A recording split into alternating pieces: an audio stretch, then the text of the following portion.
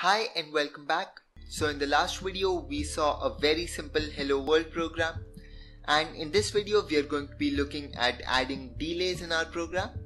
So first off, I want to mention that in the last video we had a single initial begin set here, and what I can do is I can have multiple of these as well. So I can have multiple initial begins, and remember that all of these are going to start at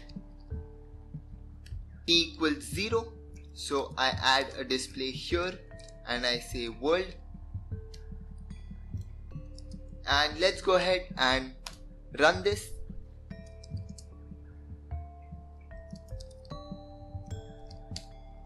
So as you can see, it prints hello and world, and remember that display actually adds a new line. If I don't want a new line, I could have a write here instead of display. So if I say write and I run this again, so this time it's not going to add a new line by itself.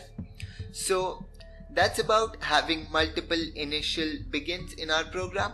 Now what I want to do is let's just switch this back to display.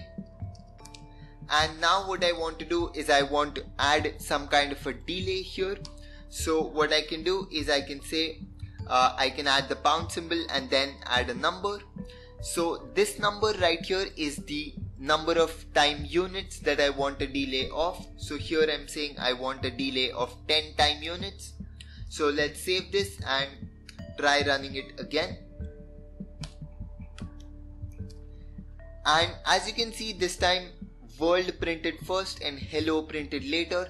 That's because I added a 10 unit delay here, and of course for us they almost appeared simultaneously, and that's because the 10 units is a really small time.